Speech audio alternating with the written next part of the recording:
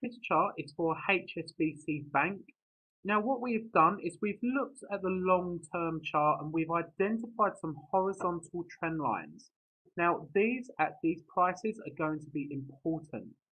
Every time that we notice a few bounces and good reactions from these prices, we mark a line across. And stock market charts such as these have a habit of respecting these lines. You can see a few times we've tried to get above the same price and failed, so that is a key resistance point. Around £6.20 is where we are pretty much expecting HSBC to hit, because historically that is an area of support.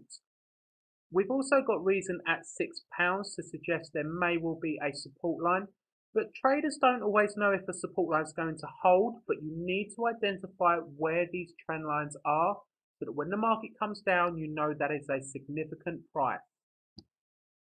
To really get a taste of what's likely to happen at the present moment, you need to look at the most recent bit of the chart. Arguably, you could have a bit of a head and shoulders going on here. Not quite sure that's actually what's developing, but if it is, we could see prices as low as £6. We have been building a series of bear flags, very long bear flags, which is rare, but we are expecting a bounce at 620. So this would be a high risk strategy because at the moment the trend is down, but you may well get a bounce at 620. There is reason to suggest there is some support at £6 per share, but at around 570 there is strong support. If we do get to that price, we would be buying quite aggressively on HSBC.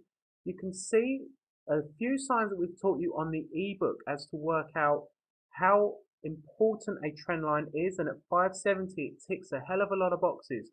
So if we do get to 620 on HSBC, we would expect a bounce. So if we suggest that this is a head and shoulders formation, because it does definitely resemble a head and shoulders formation, the first thing we need to do in order to work out a projection technique is to draw the midline. Now with this one, it looks like the midline is horizontal and this is the midline. When the market got below the midline, it went up and back tested it and failed. That is another clue that you have drawn the correct midline. You're not guaranteed a back test, and back tests are far less common in down markets. However, the projection that we've got is around £6.10. And how we've done that is by measuring the top of the highest formed head and shoulders down to the midline. You then use that distance and extend it downwards where the price broke the midline. That gives us a projection target of around £6.10 per share on HSBC. So in summary of this chart, this share chart has pretty much respected horizontal trend lines and it's pretty much traded within them.